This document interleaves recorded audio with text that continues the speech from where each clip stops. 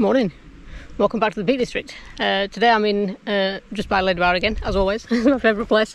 And today I'm doing a hike up Derwent Edge. So I'm going to go up via the side of the dam there, up onto Derwent Edge via Lad and Back Tor, and then straight along the edge there, all the way to White Tor to the Wheelstones where we've been before, if you watched one of my earlier films. And then head back down from there, back towards the shore of Ladybower, and then back to Fairhelms, which is where I am now.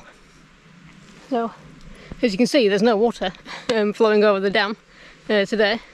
It is dry. It's been dry for probably about a month and a half now, maybe 2 months. Really hot weather. I walked past Ladybower this morning on my way here, and it is low. I have never seen it that low before, not for a couple of years. And another thing that we've got now, this time of year, we're in the middle of August, well, early August, and the purple heather's out.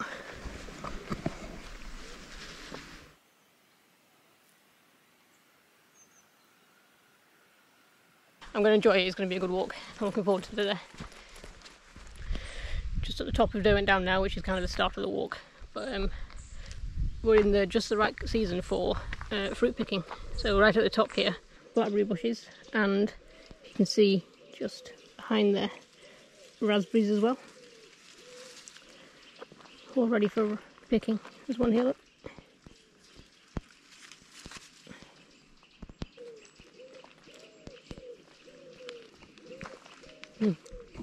It's perfectly ripe as well. There's lots and lots of these bushes here, and there's more on this side as well. Oh look, she says.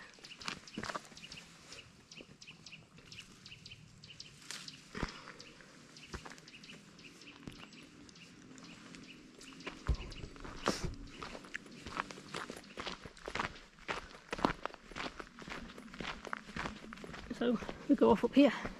Doesn't look like much of a path, but it becomes one a little bit later on.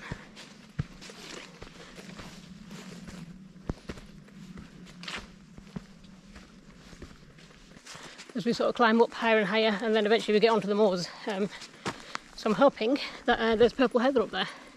There definitely is around Burbage, Longshore, that area. I drove through it this morning. That's out in full bloom now.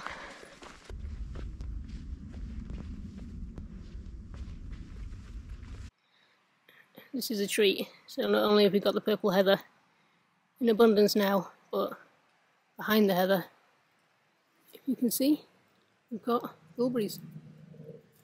These are in abundance as well. I'm not going very far. I'm not getting very far at all. I'm too busy picking bilberries. There's absolutely tons of them. Bilberry heaven. Anyway, I need to get a move on, because I do need to get up to the edge. I'm barely started the walk. We're probably about 10 minutes in. I got distracted by the bilberries and the purple heather.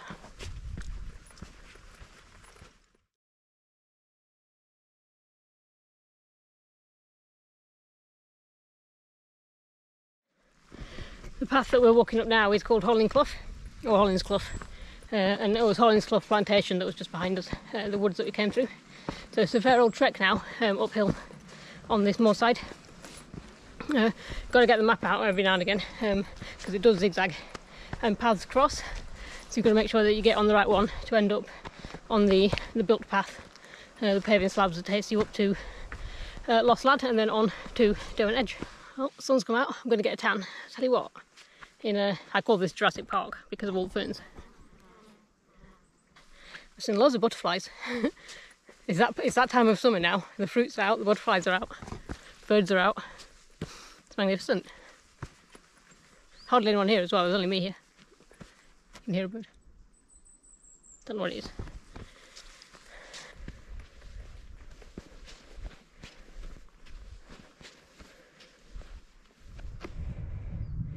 Getting some height now.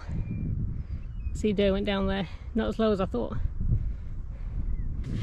The interesting bit is when we get to Lad and across out onto Derwent Moor then, because that's when you get all the views. Easy path to follow. But this trek up here is actually quite nice. It's very rare that people come up this path. Don't see people on here very often. Considering all the plentiful supply of bilberries, which are now going to slow me down even more. Bilberries are wild blueberries. These are really sweet.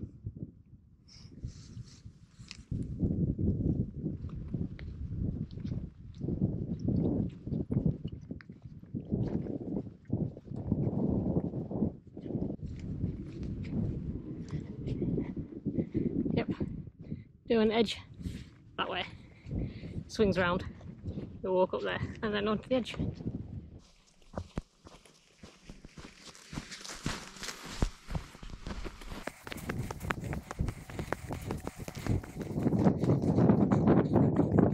It's a good marked path from here.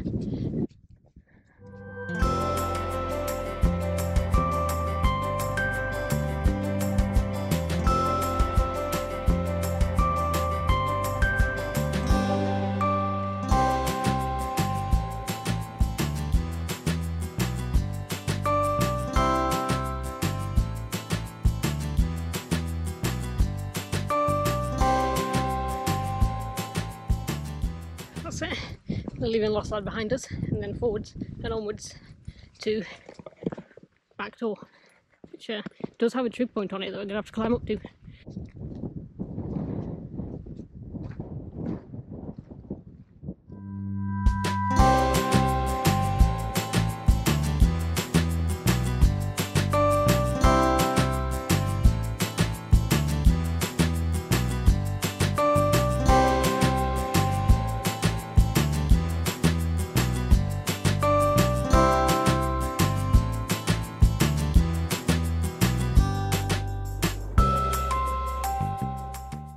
A lot more purple heather to see as well.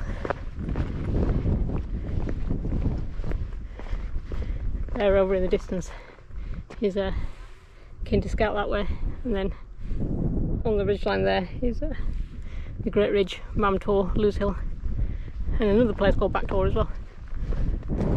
For now, we're just going to carry on going forwards and head on down this path.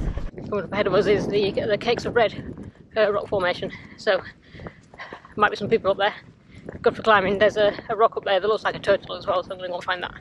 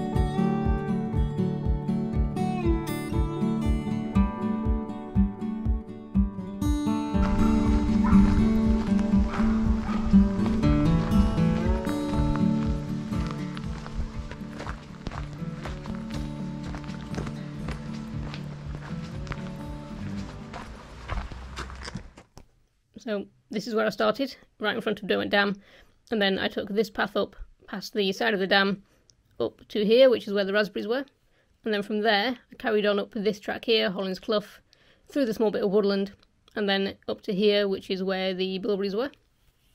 From there, this is where it got a bit zigzaggy, so came back on myself here, and then further up the hillside, and then back here, and then again further up the hillside until I got to this track, and then from there it's a case of just following it through the grass butts and then carry on the paved slabbed path all the way along till you get to this hillside, and then at the top of there you get to Lost Lad.